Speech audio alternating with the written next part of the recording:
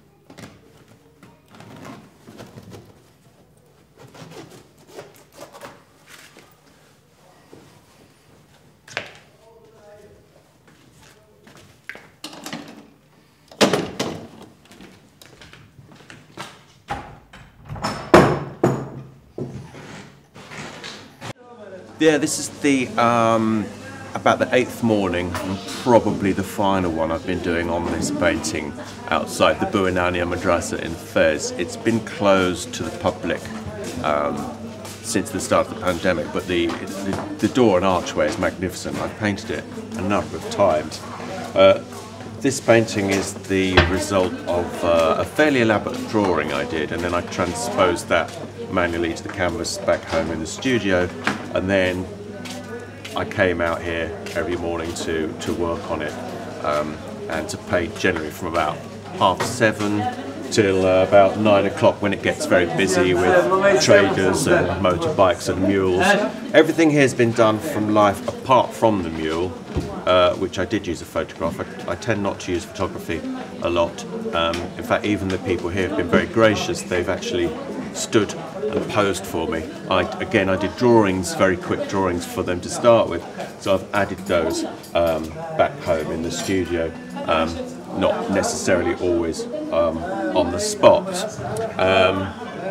So it's been really nice working on this every morning for about the last, not continuously, but I'd say about 8 mornings during the last month, in order to get the right atmosphere.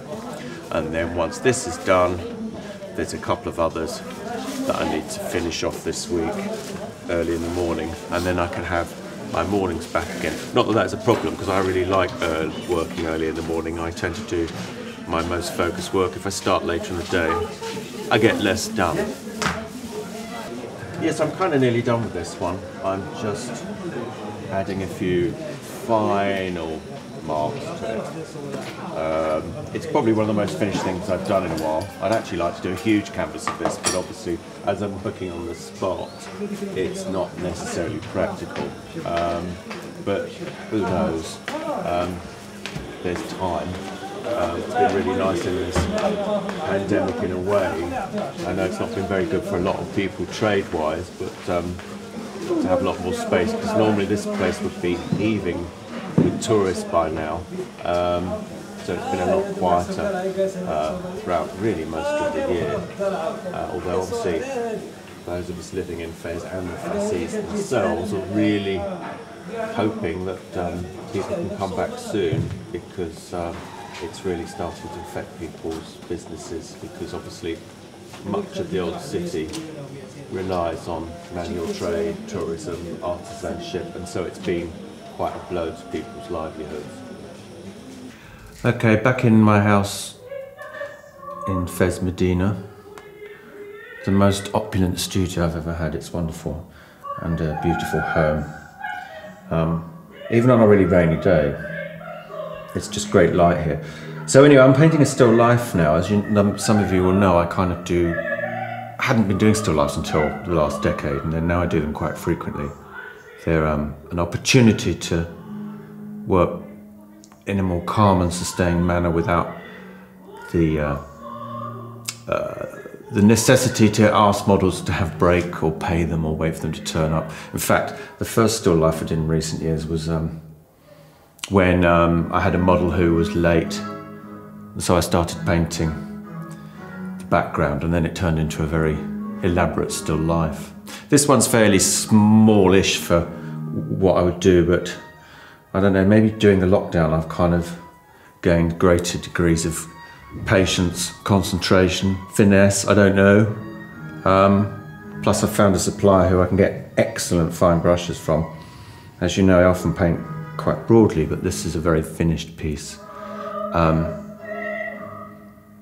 And it's old Amazigh Berber pots, which I found in and around the markets here. And earthy colours. Traditional Moroccan architecture is actually quite earth-coloured, even though in the 19th century you've got lots of brighter colours. They generally consisted of more earthy colours, for which this is quite representative, both in the pots and the tiles on the floor. I love living in this house. It's just magical. My paternal grandparents had a house from 1810, and I thought it was magical. And when I was about 6 or 7 and they moved to a modern concrete block, I was really disappointed. So this house is about 400 years old, and it has the sort of right degree of atmosphere, history and light to inspire me. Every day I'm inspired to paint either here or outside because the light is so magical. It's a cliche, but so many painters have come to, North Africa, Morocco, the south, particularly us northerners, to be mesmerised by the light. I've travelled many, many countries, and this is probably the one with the most amazing light for my temperament. And so every day I find something astonishing to paint. And I rarely get bored, if ever, actually. And I rarely struggle to find something to paint. Rarely do I think, oh, what am I going to paint today? I'd like to paint, certain people and certain portraits more often, but that requires time and trust here, because obviously, culturally, it's quite sensitive painting portraits, although I've never had a problem, touch wood. People generally love it. But doing still lives it's a nice, calm, meditative process. I can listen to Handel or whatever opera I've got on, which is Handel at the moment. And sometimes it's quite like meditation. I kind of almost go into a trance and forget the time. So hours go by and I don't really notice. And from one extreme to another, this is an example of alla prima work, which basically means in Italian alla prima, from the first. So, or in French, au premier coup, or in English, wet in wet, i.e. the painting is done completely when it's wet, no alterations, no drying, no going back to it. It's kind of quite a high wire way of working. This I did in about an hour and a half. It's of a young man who cuts my hair every week, or more accurately shaves my head of the hair that I've got. This is quite an exciting way of working. It either works or it doesn't. Obviously, to keep the sitter animated and not start to look bored, one has to work really, really quickly. So I tend to, with paintings like this, go straight in with the paint, very little underdrawing, if that, just a very basic underdrawing in burnt umber. And then with very large brushes, unlike the small brushes I was using on the still life, I work with those.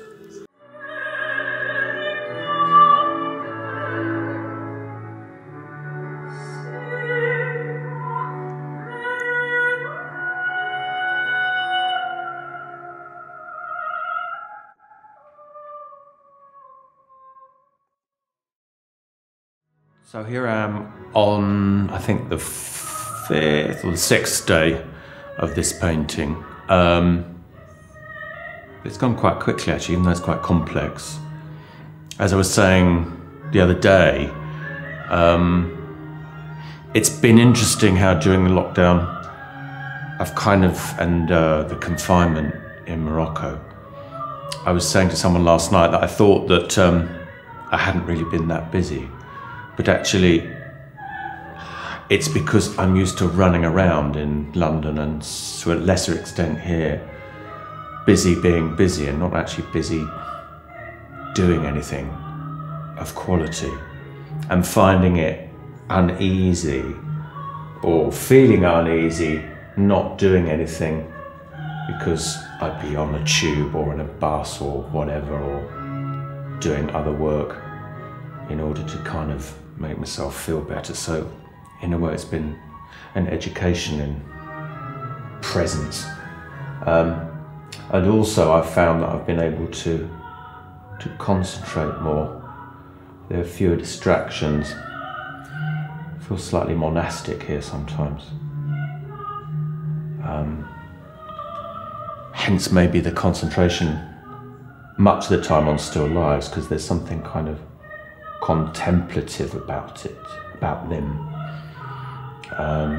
Obviously there's a Western tradition in still life of memento mori, remembrances of mortality and or the passing of time, or just a celebration of stillness. And so I suppose there's been a lot more of that this year. So this is me on the upper balcony on what is the 3rd floor, and this is another great studio place because of the light coming here. I've also spent most of the year in lockdown perfecting my lime plastering, so I've done most of the lime plaster here in a traditional manner. No concrete, no dryers, nothing, just absolutely traditional methods. It just needs one final coat, which I'll probably do in the spring.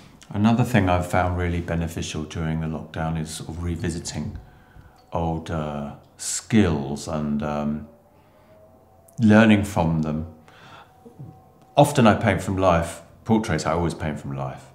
But sometimes obviously people have a short amount of time. So I've been kind of working in a more Renaissance manner, which would be working on a highly finished drawing, some of which you can see later in the film. And from that highly finished drawing and then knowing the person, I'm often able to work in paint from it and partly from memory, which seems to be working quite well. There's sort of a distillation of the person. So this is one of my friend Abdel, who's from southern Morocco. He's now living in Germany, actually. I did this last summer from a drawing which he has, but I have the photograph of the drawing, and so I was pleased to be able to actually replicate him from that drawing and still have it as if it's been done from life. Similarly, the one of the girl there, and these two girls have been done from drawings. And then also, there's another one I've had up here. This is partly finished of my bedroom, which is also partly finished because it needs plastering, although I quite like it like this.